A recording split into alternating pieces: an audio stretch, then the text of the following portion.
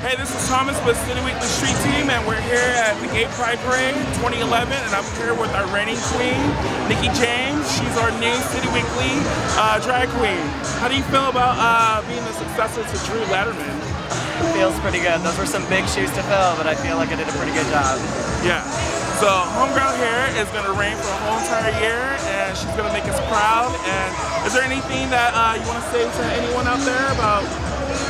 To all my little future drag queens, listen to your heart and get up on stage and tip over some chairs. Right? Cheers. On my team, is she ready to fall? And if you didn't know, I'm a big Snoop.